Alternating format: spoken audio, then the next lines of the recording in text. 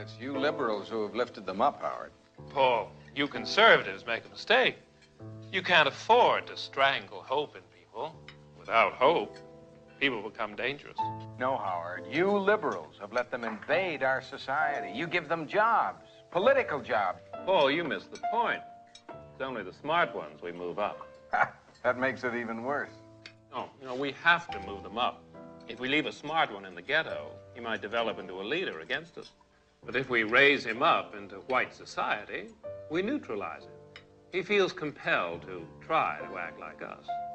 He loses his identity and his racial anger, if he has any. He becomes alien to his brothers.